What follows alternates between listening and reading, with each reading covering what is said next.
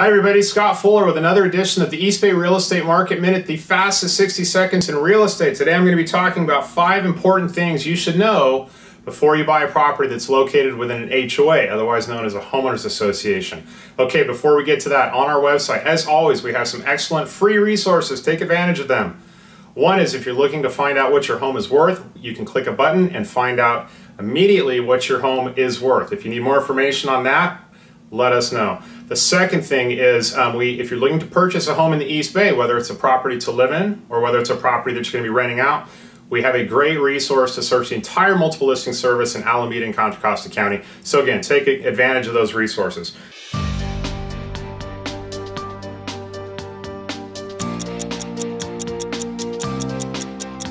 Okay, today we're talking about 5 important things to know when buying inside of a homeowners association.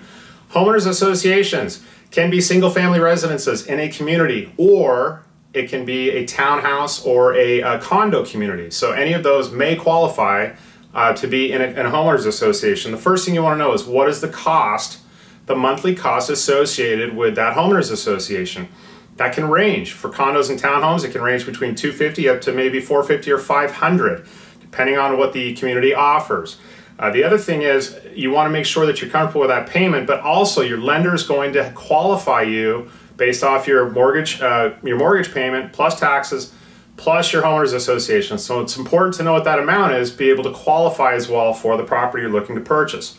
Second thing, you're going to want to know what is covered in the HOA. Different things that are covered are going to include general upkeep of the area, landscaping, if there's a pool, tennis courts, any other types of amenities like that.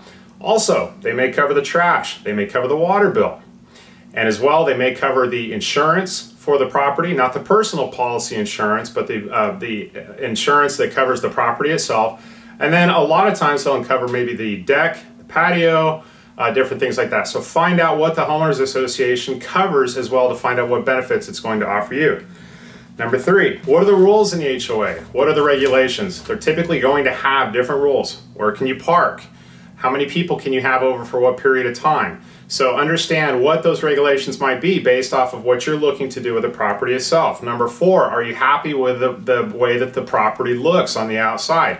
The great thing about homeowners associations is it's uniform. They have a specific color. You can paint the house. You can paint the front door, upkeep of the lawn, that sort of thing, making sure it's all taken care of. Well, that could also be a downside for some people because you're going to have less independence on what you can do with that particular property. So make sure you understand, the way that the property looks. You may not have a lot of ways to change it from the outside. Number 5, how can you get involved? You can be involved in a homeowners association to determine what the benefits are going to be to the community and make the rules. So you can become the homeowners association community member. Basically get on the board and be able to help make decisions to further, the property and the community itself. So again, there you go. Those are 5 things to know when you're looking to buy a property located in an HOA. If you have any additional questions, as always, feel free to reach out. I appreciate you watching. Hope to see you next time. Have a great day.